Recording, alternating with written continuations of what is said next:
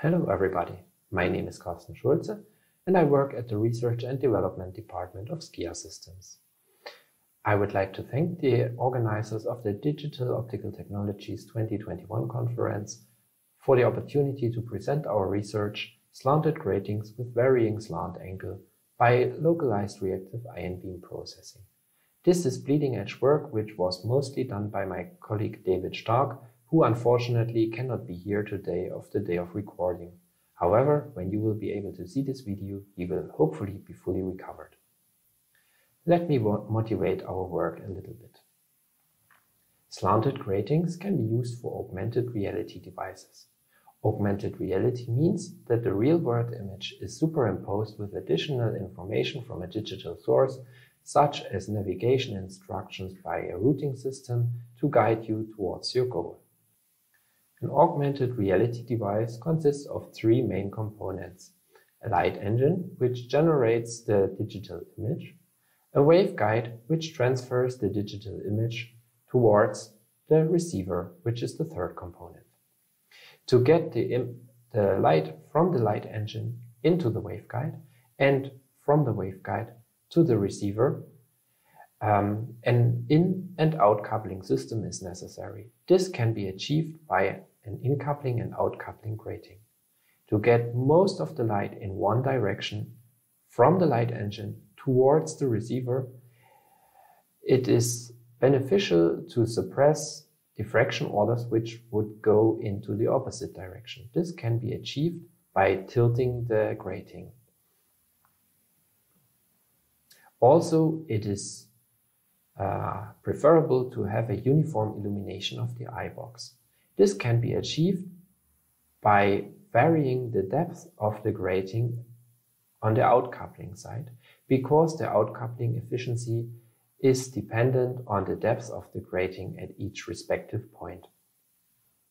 For easier manufacturing and production, in and out coupling grating should be on one waveguide and should be possibly produced in one step. With this, it is necessary to achieve the different directions of the in-coupling and out-coupling gratings in a single step. This can be done by ion beam etching. This means an ion beam source produces an ion beam towards a substrate which is masked with a metal mask on the points where no material should be etched, and is exposed to the ion beam on the points that should be etched. If the substrate is not perpendicular but tilted on a certain angle, the resulting etch pattern will also represent this tilting angle. If the substrate is tilted further, also the inclination of the grating will be higher. This is also illustrated in this sketch here. The blue regions are the mask. The gray region is the silicon dioxide quartz substrate. The ion beam hits under an angle of 45 degrees in this illustration, and the exposed regions are etched, with a result as it can be seen in this SEM cross-section. To achieve a high etching rate, a reactive ion beam etching process can be used. This is a vacuum process consisting of a plasma physical sputtering process and a chemical etching process. The sputtering process works as follows. Inert ions, for example argon, are produced in an ion beam source and accelerated with high energy towards the substrate surface.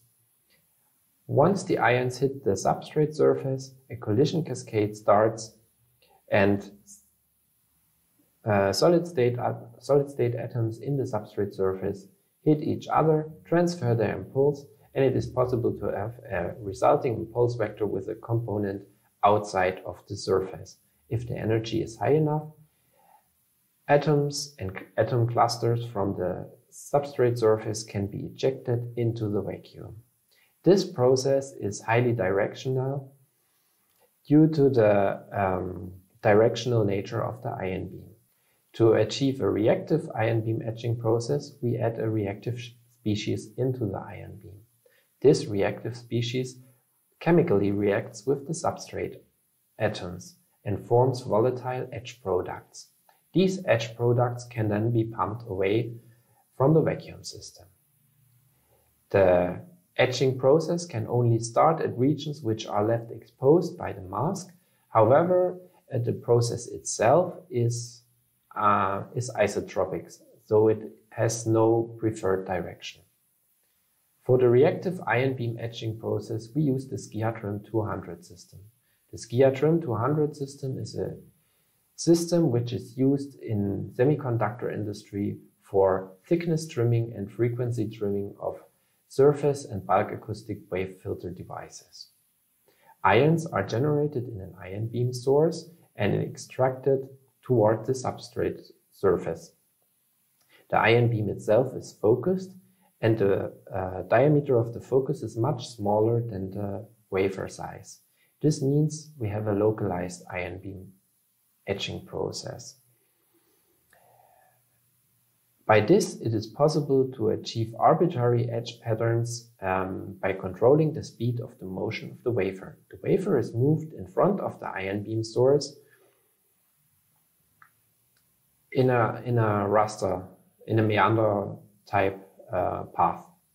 When the wafer is moved fast, a low amount of material is removed, and when the wafer is moved slowly, a high amount of material is removed. With this, I would like to tell you something about our experiments. Inside our Skiatrim 200 system, we had a base pressure of 5 to the minus 7 millibar. With all the gases turned on, we had a process pressure of 5 to the minus 5 millibar. The ion beam was of Gaussian shape, and the beam width, full width half maximum, was about 5 millimeters. As feeding gases for the ion beam source, we used argon and fluorinated gases. Additionally, we used a background gas of oxygen, which is used to prevent the formation of fluorocarbon polymers, which have a bad impact on the etching process. The samples themselves were created as follows. We used silicon wafers with 500 nanometers thermal oxide, on top of which we deposited less than 100 nanometers of chromium. On top of the chromium, we deposited a photoresist layer. By direct laser lithography, we created the pattern into the resist. The pattern consisted of stripes with varying widths. Minimum width was about 5 micrometers. After development of the photoresist, we transferred the stripe pattern into the chromium to generate our hard mask. This was done by ion beam etching process, and subsequently the resist was stripped. With this, we have our final samples consisting of the silicon dioxide and the chromium hard mask. The sample area was 20 by 20 square millimeters, and with this we got 12 samples on a 6-inch wafer. Once we had the samples ready, we could use them in the etching process for the reactive ion beam etching. And with this, I would like to show you the results of the etching processes. First of all, we want to use varying angles of incidence. This means we have to investigate how does the angle of incidence influence the etch rate. And as we expected, towards higher angle of incidence, the etch rate of both silicon dioxide and also the chromium increases. However, due to the chemical etch process with the fluorinated gases, the etch rate of chromium is much lower than the etch rate of the silicon dioxide. This is also what we want, because we do not want to destroy the chromium hard mask by the ion beam etching process. Once we have both etch rates of silicon dioxide and chromium available, we can calculate the selectivity by calculating the ratio of silicon dioxide etch rate to chromium etch rate. For all angles of incidence that we investigated, the etch rate is larger than or equal to 3. This means we can etch as much as 300 nanometers for 100 nanometer of chromium hard mask. Please note that the large error bar towards the lower angle of incidence for the selectivity comes from the calculation method. The relative error for the chromium etch rate is high compared to the SiO2 etch rate, and if you multiply the relative error for the chromium etch rate with the high selectivity, you get this high error bar. But this is only an estimate of the maximum error. Since we want to trim with varying angle of incidence, we need to take into account this change in etch rate across the sample area. For the processing, we decided that we start with a uniform etch target of 270 nanometer, and we vary the angle of incidence from the bottom edge of 45 degree to the top edge of also 45 degree in the opposite direction. This is why it is marked here in blue and in shades of blue and red with minus 45 and plus 45 degrees. Since we know the angle of incidence at each region of the sample, we can calculate how is the etch rate of the silicon dioxide on this region. When we know this rate map, we can then take this into account in the trimming process. It means in the center of the sample, we have to etch much slower than at the top and bottom region. Please note that the etch rate itself is symmetrical for positive and negative angle of incidence. Let me show you an overview image by scanning electron microscopy. First of all, you can see that we successfully transferred the grating structure into the substrate. We investigated the structure size a little bit. In this region, the target was to have 10 micrometer period from one ridge to the next ridge. The ridges and the trenches should be equal in size of 5 micrometer, meaning we opted for a fill factor of 0.5. However, we did not fully achieve this. It has to be noted that the lithography process was not carefully optimized. What you can see from the cross-section image is that the flank angle near the center of the sample is nearly 90 degrees. We investigated this in further detail. First of all, we looked at the etch depth. Therefore, we also trimmed an unstructured sample where we could measure the etch depth with a reflectometer. As you can see in the cross-section of the sample, we did not get quite a uniform etching of 270 nanometers.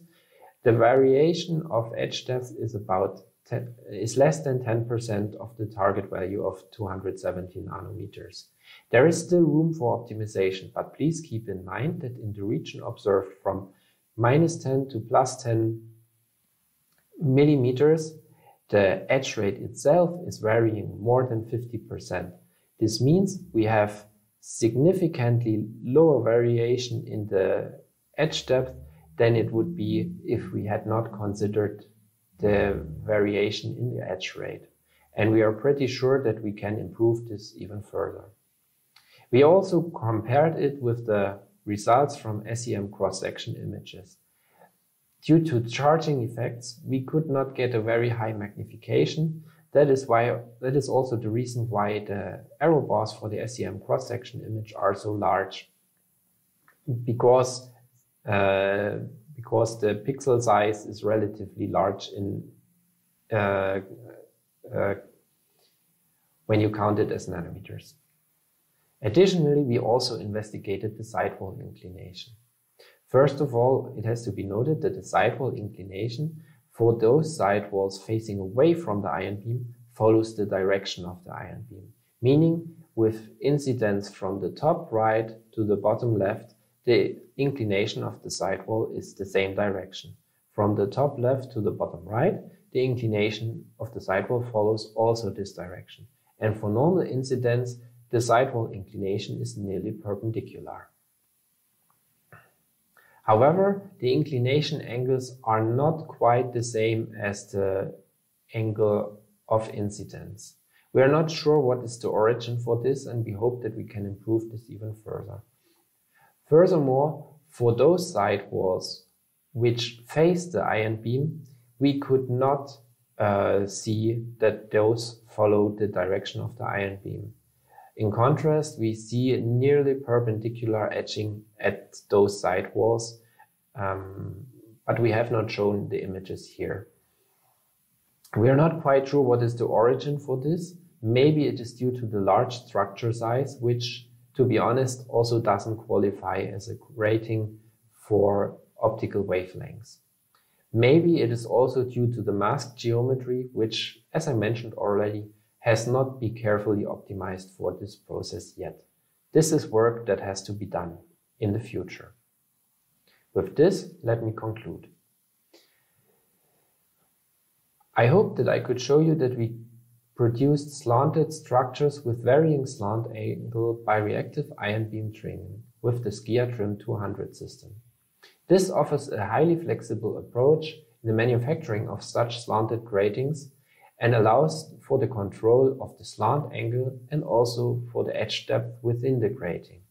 For the investigated system of SiO2 and chromium, we achieved a selectivity of larger than 3 for all angles of incidence up to an angle of 45 degrees. In the future, we hope that we can optimize the inclination angles with respect to the angle of incidence, that we can optimize the inclination angles of the sidewalls facing the ion beam, and we want to show that we can combine both varying the angle of incidence and also the etch depth across a single sample. I would like to thank Dr. Ingolf Mönch from the Helmholtz-Zentrum Dresden-Rossendorf for providing the lithography and also the SEM images. And I would like to thank you very much for your attention.